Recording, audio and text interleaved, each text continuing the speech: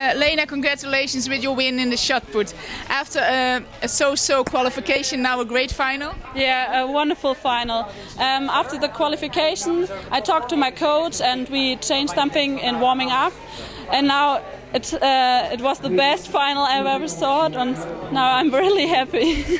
Was there a lot of pressure because you have you have won several medals or participated already earlier in championships? It wasn't a pressure. I always thought that to me that I want to get a medal, but not. I doesn't say that I want to get the European Championship title. So I doesn't get any pressure on me. So it's okay.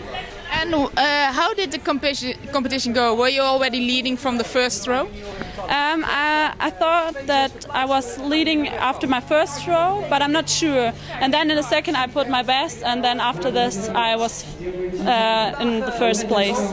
Shot put is a event where you after the last throw of the last athlete, then you know for sure that you won, right? Yeah, the girl from Poland was also really strong and she did a personal best, and I was thought, okay, wait and see what she's going to do, but now it's unbelievable. Now I'm the European champion.